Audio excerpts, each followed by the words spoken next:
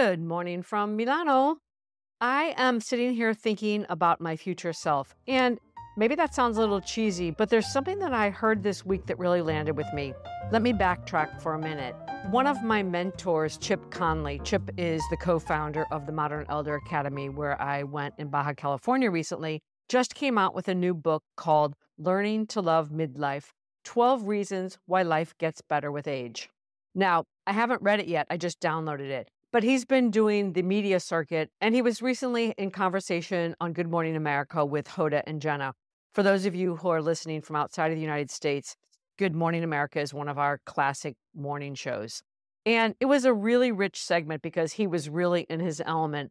And he said so many of the things that I've heard before. But you know how it is when you hear something, and you've heard it many times before, but there's that one time when it really lands with you. This was just one of those. He was talking about anticipated regret as a form of wisdom. Social science research shows that we regret what we didn't do twice as much as the things we did that we wish we hadn't done. Let me say that again. So basically, the weight of our regret is twice as heavy around the things that we didn't do, like we thought about, but we didn't do them, twice as much as the things we did that we wish we hadn't done. I was like, whoa. And I don't know, it just hit me differently when I heard it this time. Maybe it's because I'm thinking about our conversation on Sunday. If you haven't heard, if you stumbled upon this and you haven't heard, this Sunday, February 4th at 4 p.m. Eastern Standard Time is the first gathering of what I'm calling the Rocket Fuel group. And Rocket Fuel is very simple. It's about doing the work and being conscientious and intentional about creating a life you love. It's like a little simple recipe, and it's broken into 3 parts. One part is about a big, hairy, audacious goal for the year. Another part is about cultivating openness and curiosity and doing something different, something you normally wouldn't do every other month. And the other thing is about the introduction of a new habit every quarter. Just go on dearconstance.com to the page called Rocket Fuel.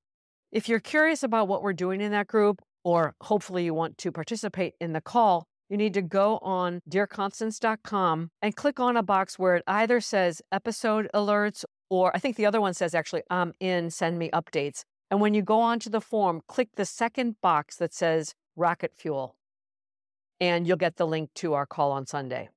So yeah, I'm thinking about the call. I'm thinking about what I want 2024 to look like. And as I said in a previous episode this week, I've never done this before. I've never called people together on a call. And in doing so, I'm pushing myself to be a beginner at something, because I firmly believe that your willingness to be a beginner is very much about the power of getting outside of your comfort zone and cultivating curiosity in your life.